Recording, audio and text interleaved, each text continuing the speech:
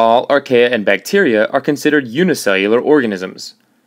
These organisms are usually found growing in large colonies with vast number of cells.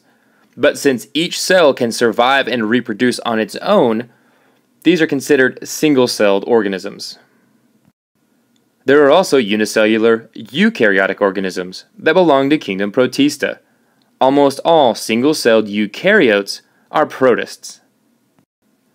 Multicellular organisms can be made from trillions of cells. Because of this, they're almost always visible to the naked eye.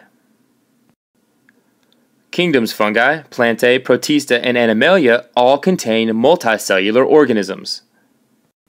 Notice that there are both single-celled and multicellular protists. These four kingdoms also contain all of the eukaryotic organisms. That means that if an organism is clearly multicellular, it can also be inferred that it is also a eukaryote.